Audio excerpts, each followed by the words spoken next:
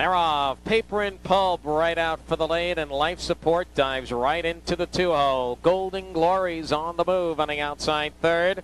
Then from the outside, Kentucky Flyer gets around a sluggish Pure Revenge, and Are We Solvent is last as they make their way into the backstretch.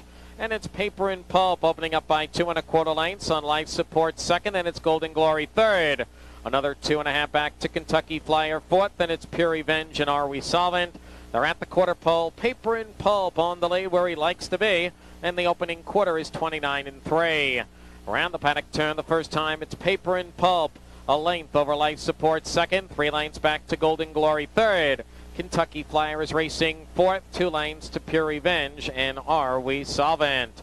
As they come by the stands the first time, and it is the 3 to 5 favorite. It's Paper and Pulp looking for 2 in a row here, and he's on top of length over Life Support second. 2 back to Golden Glory and Kentucky Flyer at the half mile in a minute, 2/5 of a second. 1 more lap to go. Moving around the clubhouse turn. Paper and Pulp on the engine here. Life Support sticking right there with the chalk second, with Golden Glory third, Kentucky Flyer fourth.